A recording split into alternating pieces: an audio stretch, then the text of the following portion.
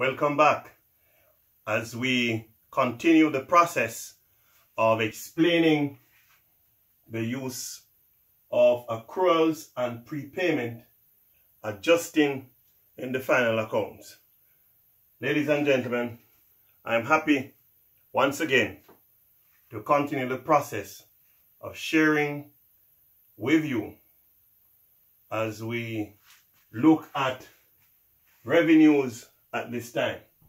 In our last lesson, we had looked at expenses. How do we treat with accruals and prepayments in relation to expenses? And now we want to look at accruals and prepayment in relation to revenues. Very important that we look at this as we had already indicated we would. So, our objectives to guide would be to explain the concepts, and we also want to record accruals and prepayment using double entry principles. Okay? Come on. Let's get it done. All right? In relation to revenues, yes, when we enter into business, we enter into business for the reason to earn, and that which we earn is classified as our revenue. So there are times when there will be accruals that exist, and there may be and accruals, we say, is really items that are owing. It's a situation where you're being owed. All right? And prepayment is where someone is paying you in advance, paying you ahead, right? So though the thing is needed the following week, yes, they are paying you now for it. And that is the prepayment or advance. The word pre means before. So you're paying before it is really required. All right? Now, ladies and gentlemen, now that we understand accruals and prepayment in relation to revenues, now revenue is a concept that is treated in accounting, yes, as a liability. All right?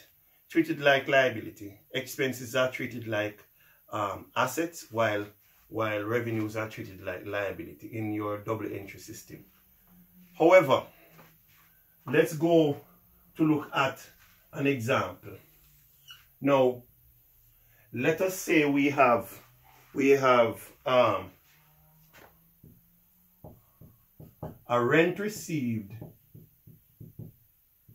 account, and we're going to deal with, because rent received is a revenue, and we're going to start with looking at accruals.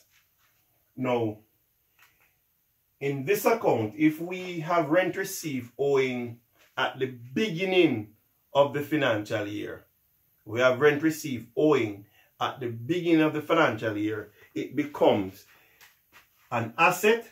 So we're going to have accrued BD on the debit side. Now let me explain a little bit more why accrued revenue, yes, accrued revenue is an asset, a current asset. It is in the same category where as if we have sold goods on credit to our customers. When we sold goods on credit to our customers, they are to pay us. So they are owing us, yes? And the fact that they are owing us, they are our debtors. Yes, they are our debtors. So we sold them goods and we are to receive some revenue or some monies from them. Yes, and because it is owing, yes, we have not received it. It is really our asset. It is money out there that belong to us. Okay, so it's our asset, just as we would have had trade debtors or accounts receivable. So rent received, accrued rent received is a current asset, and that is why this is on accrued BD is on the debit side, because it is an asset. And as I said, when you think of it, think about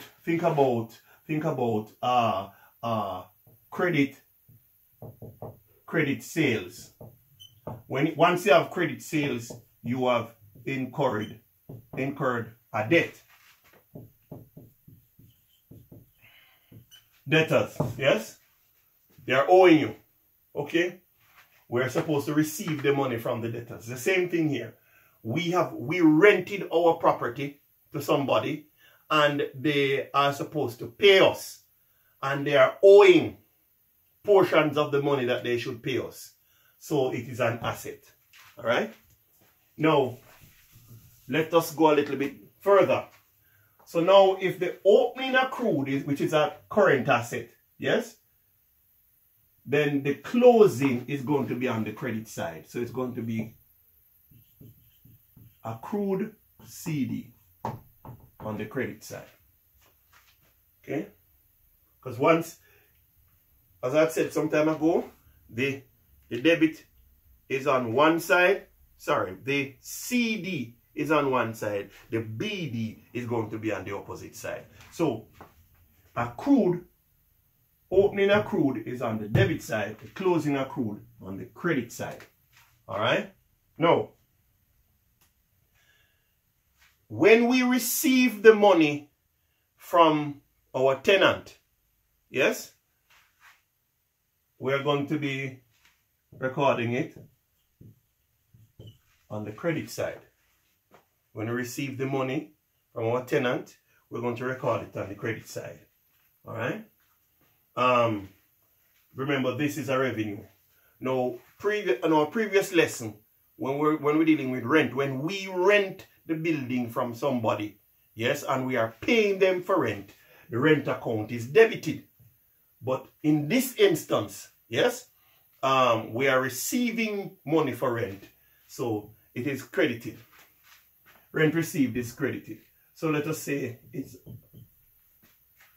So when we add, and I always like to use real figures so you can relate. So assume that this is $30, and assume that they have paid us $150, yes, and the accrued is $20. Okay, so the total is going to be $170. Yes, the difference between 30 here taken from 170, I'm going to get what now? 140. And this is the amount that will go to the income statement. All right?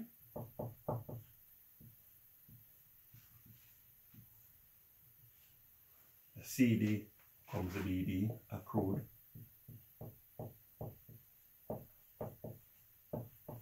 All right? So, what are we seeing here then? That the opening accrued, and I did say this is an asset, and in particular it's a current asset, right? Current asset. Good. So that's an example of the revenue, the accrued, treating the accrued revenue. Let's go quickly to the other one. Let's deal with prepayment now. So let us say we have a situation, we have commission received. Commission received account. This is where we're doing our work, doing work for people, and they are paying us a commission. So it's a revenue to us. Alright. Now, the opening prepayment, yes, is going to be on the credit side. Prepaid BD on the credit side. All right, call that $200. Okay, and the closing, if the opening is on the credit side, the closing is going to be on the debit side.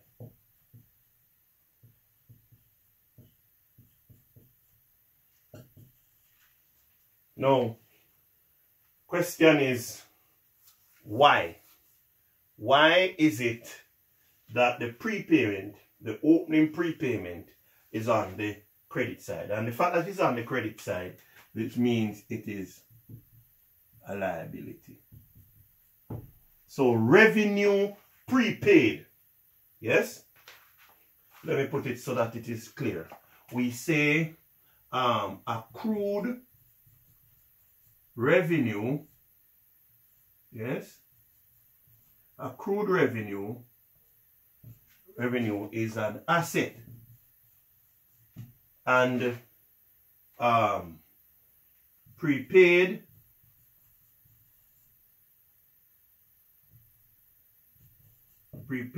revenue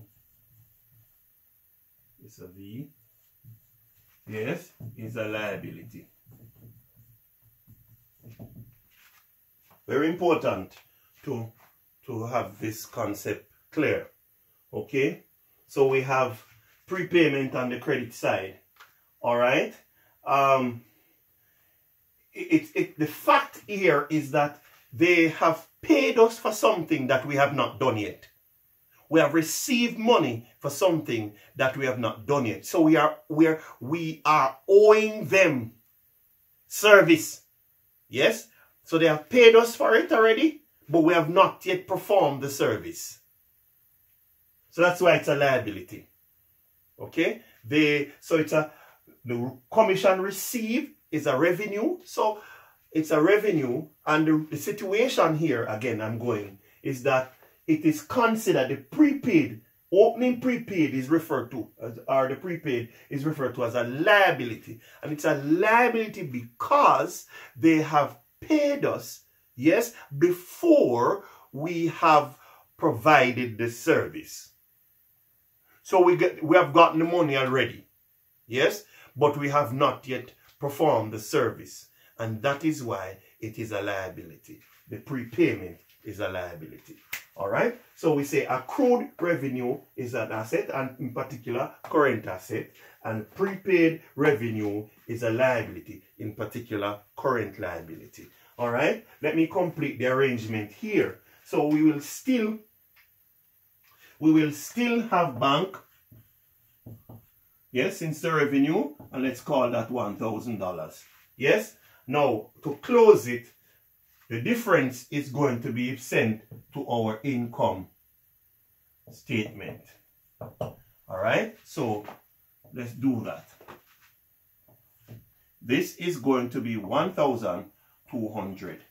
This 1,200. Take 100 from 1,200. We're going to take 1,100. All right, we can double line here and here, and then the prepaid would come over here. I always like to complete, so I'm going to erase this to complete. Prepaid is going to be here, which is prepaid BD of 100.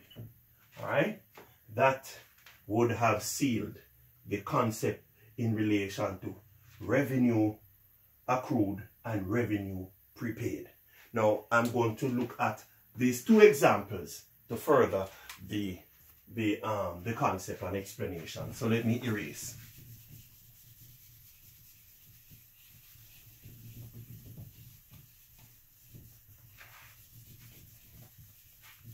All right, let's get on with it now. So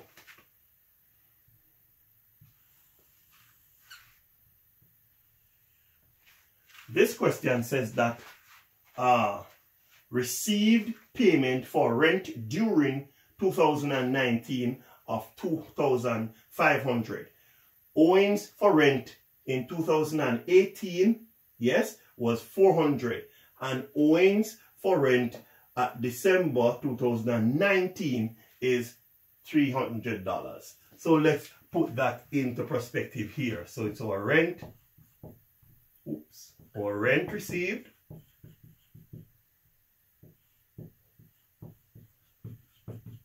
or rent received account. They have indicated that in 2019 we have paid over some money. if we wish to put in some dates, 2019, yes, we bank and the amount is 2,500. All right. Now, at the beginning of 2019, there was an accrued coming from 2018. So accrued BD of 400. Okay. And we also have at the end of the financial period, which is 2019, there is an accrued as well. So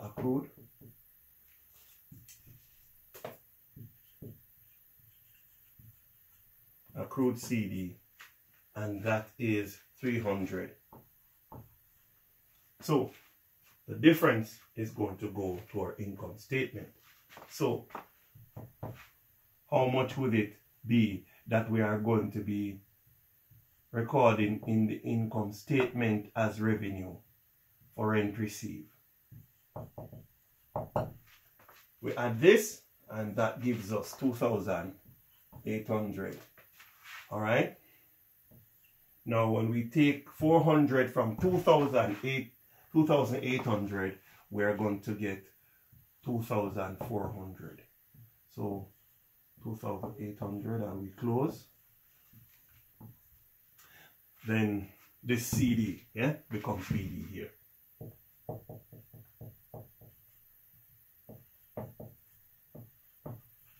All right. So that would be the workout in double entry for rent received, accrued revenue. All right. And remember, we say this rent received, revenue accrued is a asset, a current asset. Revenue, yes, revenue accrued or accruals of revenue is a current asset. All right. Next question. Here they say that seminar fees received from 2010 is $10,000. Fees received in advance for 2010 was $300, and fees and advance for 2011 is $500. Now let's open that account. Or seminar fees. So let us say we host seminars. We put on seminars and we have people paying us fees to enter the seminar. All right. So it's an income to us. All right. Now, the amount that comes to us is by check.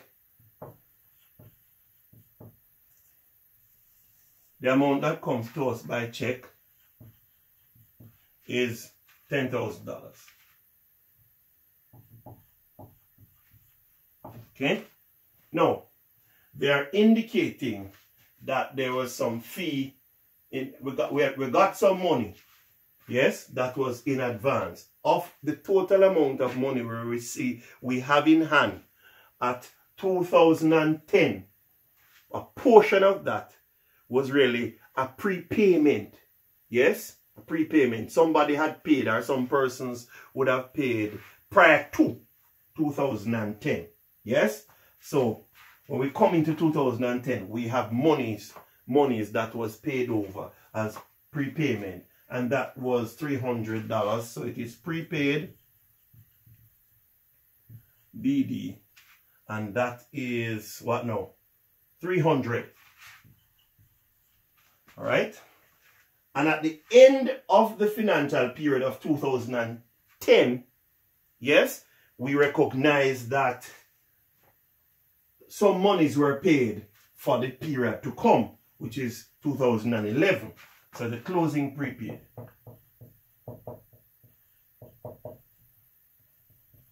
Which is, have I mixed up something? Oh, $500. Okay. Good. So now the difference is will be going to the income statement. as seminar fees. So we'll add that, this figure that we put in here will be added to our gross profit as additional income. All right, let's close. So this would be 10,300. All right, 10,300. So the difference is going to be 9,000. Yes, 9,800. Right, 9,800. So